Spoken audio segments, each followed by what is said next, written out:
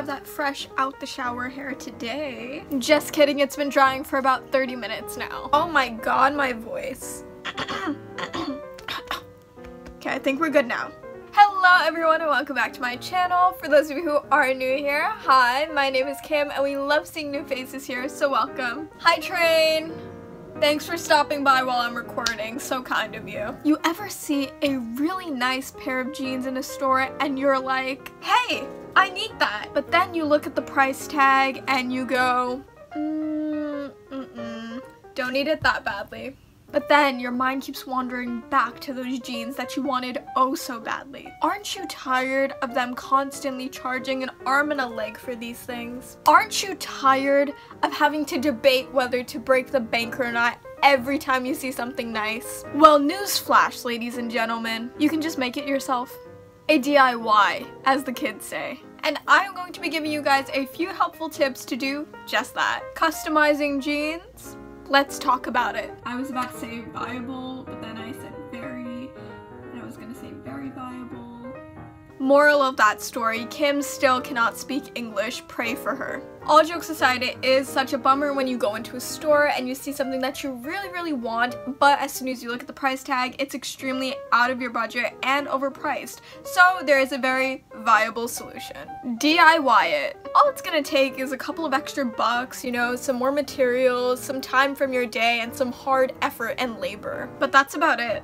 Ooh, is that a bug? No, it's a piece of lint. In today's video, I am going to be giving you guys some really helpful tips for customizing your own pair of jeans, and I'm going to be showing you guys two pairs that I have already customized myself. So without further ado, let's hop right into the video. So obviously the first thing you're gonna need is a pair of jeans. When I'm about to customize a pair of jeans, I don't want anything that's too expensive just in case I mess it up. I'm looking for something that's about $10 to $15, and I know that might seem extremely unrealistic, but places such as JCPenney do sell it, and one of my favorite brands of jeans is Arizona, and I was able to get that at JCPenney for about $15. I promise there is hope. The next thing you're going to need are references. I personally get mine off of Pinterest. I think it's just really convenient because you can just make a folder titled Jean Customization and everything is right there for when you need it. But if you already have an original idea in mind and you don't think you need references, that's completely fine. You can just go straight in and start drawing on your jeans. Guys, my eyes just keep watering and I don't know why, like it's crazy. I keep having to blink crazy. It's crazy. It's wild. I know it's fairly simple. If you have a light wash of jeans, you can use just a mechanical pencil or any dark inked pen, but what do you do if you have a dark wash of jeans? I did run into this problem just a bit, just because my preference is having a dark wash of jeans, but I found that the white Jelly Roll pens are amazing for drawing on the dark wash. It goes on very smooth, it glides right on, but I do recommend the 10-point tip. Anything smaller you're gonna have to keep going back over and it's gonna take a lot of time just to make sure your lines come up. So if you guys are looking to do a dark wash, I would definitely recommend the Jelly Roll .10 tip pen. Why do I keep messing up? Guys, it's been so long. I feel like it's been ages since I've been in front of the camera and now I think I'm camera shy. And the next thing you're going to need is just something to stay on your jeans so you can fill in your design. Again, if you're doing a light color wash, then you have a lot more freedom. You can do anything that will stay on fabric essentially. So for example, fabric markers or fabric paint.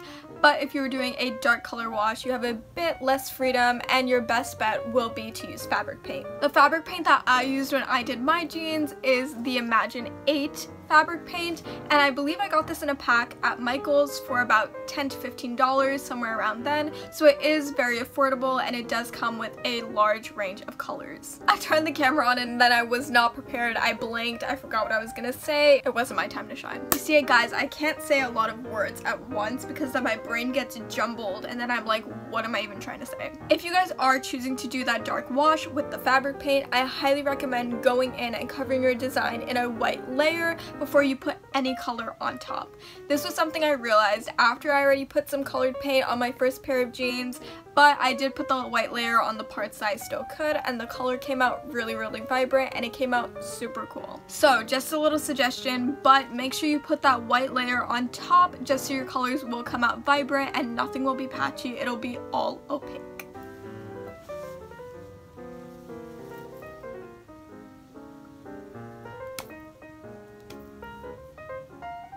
It was recording this whole time. I did not know that. I thought I clicked stop. I may or may not be talking a lot about fabric paint, not because that's what I used. Anyway, if you are using the fabric paint, one of the biggest things I can suggest for you is to just take your time.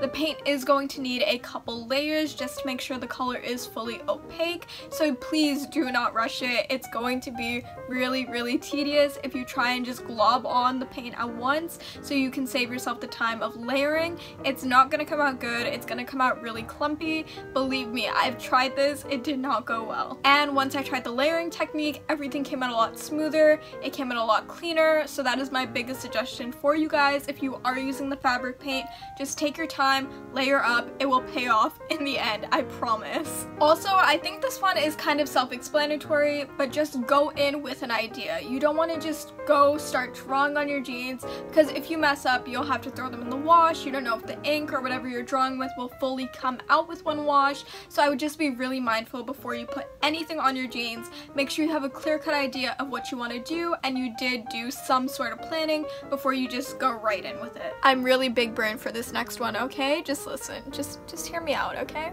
I would definitely recommend putting cardboard in the pant legs or whatever part of the pants you are painting on, just to get a much more realistic vision of what your pants are going to look like once they are done. Your jeans are going to look a little different on you than they do off of you, so the cardboard will help you get a little more realistic representation of that. And one, it'll just make for a much more easier service to paint. Wow. It's crazy at this point. I'm just using the completely wrong words and sentences now. Wow. It'll make for a much easier surface to paint on, and two, it'll just give you a much better sense of what the jeans are gonna look like on you. Guys, this needs to stop. I need to stop sitting by the window because literally anything that moves, I get distracted by. That is my amazing goldfish attention span. And last but not least, save yourself the mess, don't be lazy, and use some tape. Please learn from my mistakes. For my first pair of jeans, I did not use tape, and I ended up impulsively painting part of the pockets, and it came out really messy. You don't really notice it unless you're really all up in the jeans, but please take my mistake and learn from it. Use the tape, don't be lazy, work smarter, not harder. Okay? Good. No, but for real, that tape will save you so much time and stress. Just use the tape, man. Just use the tape. So, I think that's enough of my babbling for now. I feel like that's not what you guys came here for. You came to see the jeans, so let me show you them.